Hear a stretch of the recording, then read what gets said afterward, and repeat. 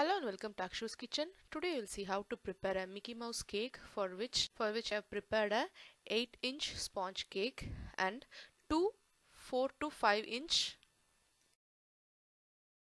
4-inch small cakes. It can be either 4-inch or 4.5 up to 5-inch. It gets the correct shape of a Mickey Mouse. Here I have used 8-inch cake and 4.5-inch cakes, and I have got some black color buttercream first. So the recipes of both sponge cake, that is plain vanilla cake, and buttercream icing you can find in Akshu's Kitchen channel on YouTube. And I have got a Mickey Mouse picture with me, and I am just drawing the outline of the Mickey Mouse face using tip number 20. It gives out small drops of flower shape. So using that I am giving the outline of the Mickey Mouse face. So starting from the eye and then the cheeks on both sides. If you find this difficult to draw by just seeing a picture, you can press the impression of the picture on the cake first using a butter paper, and then it will be easy for you to just pipe out the buttercream. Now you can see the shape of the Mickey Mouse face is falling into place. So once this is done, then everything is quite easy. You just need to fill the gaps with different colors of buttercream.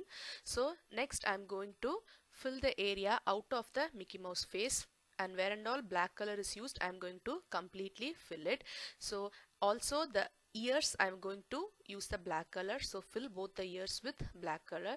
So this seems to be a little gray color, but in reality it was really good black in color. So if you want even more dark color, you can use it. Next I have changed to tip number 3, and I'm going to draw the nose in the center. So squeeze some amount of cream in the middle, and then using a knife I'm going to shape it into a smooth nose, and now the nose is ready.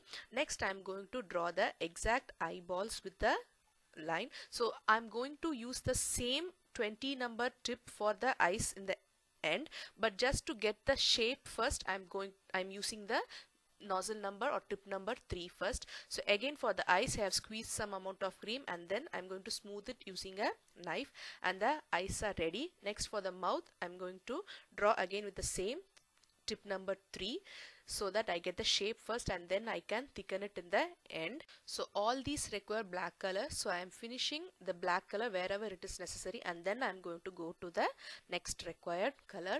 And now the mouth and tongue is ready. So to fill the tongue color you will need red color, which I will do it in the final stage. So in the gap between the tongue and the mouth there is some place to be filled with black, that also I have smoothed with the knife after squeezing some buttercream. So next I am going to use the cream color for the face. Again the same tip number 20. I am going to squeeze flower drops all over the face wherever yellow color is necessary. And now the face is completely filled with the cream color, that is the face color. And next for the eyeballs we need white color. So again with the same tip number 20, I'm going to squeeze some white petal drops in the eyes, and you can see the Mickey Mouse is already in place. You can see the Mickey Mouse shape perfectly now. Next I'm using red color for the tongue. Mickey Mouse face is completely ready. Now I'm going to use the same red color to cover all the other exposed areas. Now before using this you can also put a thin coating of cream before piping in the design, but it will be too creamy and some people will not like too much of icing. So that's the reason I have not put a first coating, and I have directly squeezed the shape on the Mickey Mouse. Try to use dark red color, it will give a good effect to the Mickey. Mine turned little pale pink. And next I am going to brighten the eyes. So initially we used tip 3, and now you can see the difference after using tip number 20 on the eyes. So by doing so it will give a good effect to the Mickey Mouse eyes and mouth. So it's almost ready, only the left out part is the ears. I'm going to do it for the ears as well. So you can even leave it as it is, but you can see the difference when I do it again with tip number 20.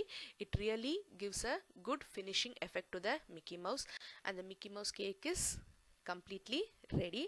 This is really loved by children for their birthdays, and it is very easy to prepare. Only the cake and the buttercream will take time, and the icing, it took me less than 30 minutes. Try it and you'll really like it.